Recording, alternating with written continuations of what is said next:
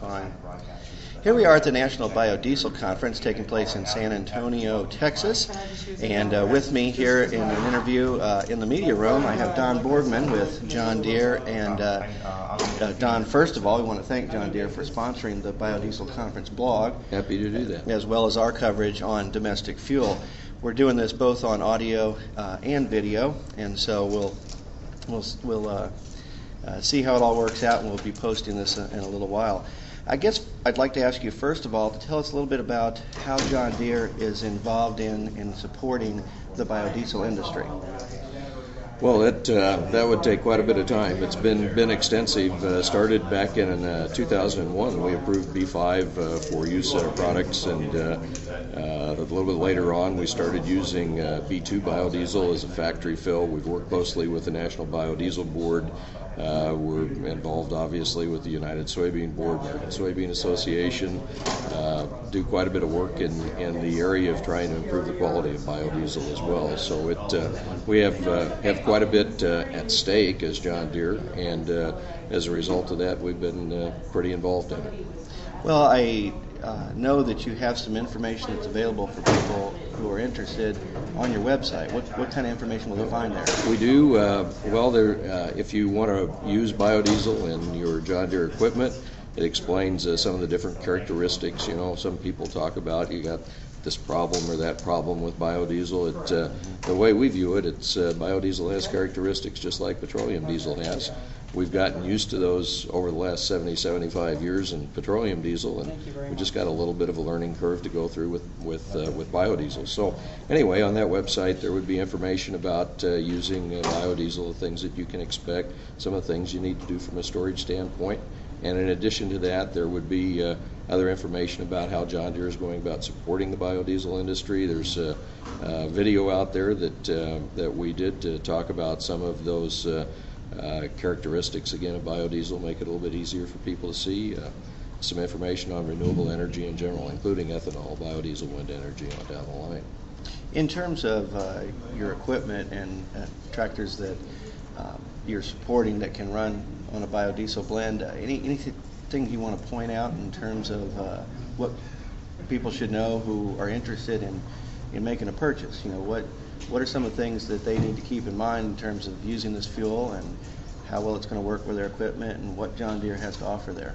Well, we approve up to levels of B5 and recommended a B2, B5 level. I know there's some interest in B20 in a lot of different areas, but we've taken an approach to make certain, our goal here is to make sure that everybody who uses biodiesel has a very positive experience with it out of the box. You know, the ethanol industry, we had a little bit of a glitch back there in the 70s and 80s, and we still have a number of people. In fact, the last survey I think I saw was like 19% of the American public still doesn't want to put ethanol in their vehicle because they remember some of those things that went wrong in the early days of ethanol. So really from a John Deere standpoint, you buy our equipment, we approve up to B5. We warrant whatever you use in your equipment so long as the fuel meets specification. We warrant against defects in material and workmanship. So we're not saying you can't use higher blends. We're just saying that we think you're more likely to have a real positive experience at that B2, B5 level.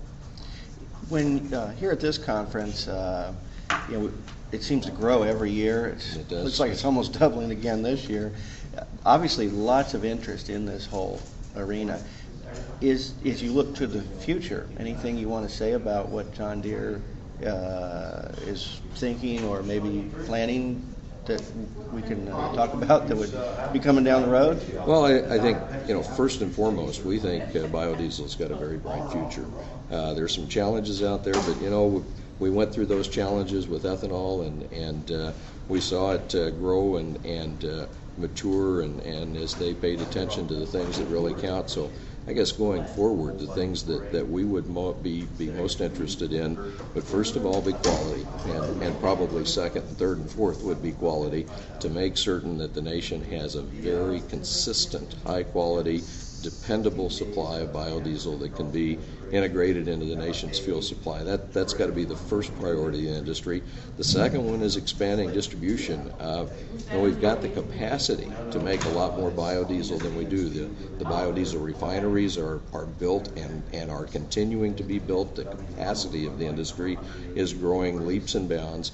And in addition to that, we've still got plenty of soybean oil at this point in time that can be converted to biodiesel that has not yet been. So there's growth opportunity where, as things develop, it always takes a number of different elements to come together. And right now, the distribution system is one of those that's lacking a little bit. We need biodiesel available in a lot more truck stops, to put it in simple terms. And I guess lastly, as we mature, when we get past that one, there's probably going to come a point in time out here in the not so distant future where we need to be looking at some alternative feedstocks so that we make certain that we can expand the amount of biodiesel that's available. If we used our soybean crop to the max, we start limiting out somewhere in that B2 to B5 range, depends on how the crop is and how much we're going to use. And we'd really like to see biodiesel expand beyond that. To do that, we're going to need soybeans in the mix, we're going to need canola in the mix, we're going to need palm oil in the mix. There's discussion about what can happen with algae as a feedstock going forward. And so the third thing we'd offer is lots of interest, investment, and public enthusiasm, support behind looking for other feedstocks for biodiesel going forward. Great. Well, thank you very much for taking the time for our interview here in our working media room. If you can hear the sound around us, we've got a number of media just coming in. The opening general session's taking place right now as we're talking. We probably ought to get down there and see what's going on. Probably ought to get back to that. Yeah. But Don, it's good to talk to you. I hope to have a chance again before we conclude the conference here, and we'll just keep our eyes open, see what there is to learn and what's coming out from a lot of different sources here in the industry. That is Don Borgman with John Deere, who is a sponsor for the Biodiesel Conference blog and our coverage on domestic fuel. I'm Chuck Zimmerman.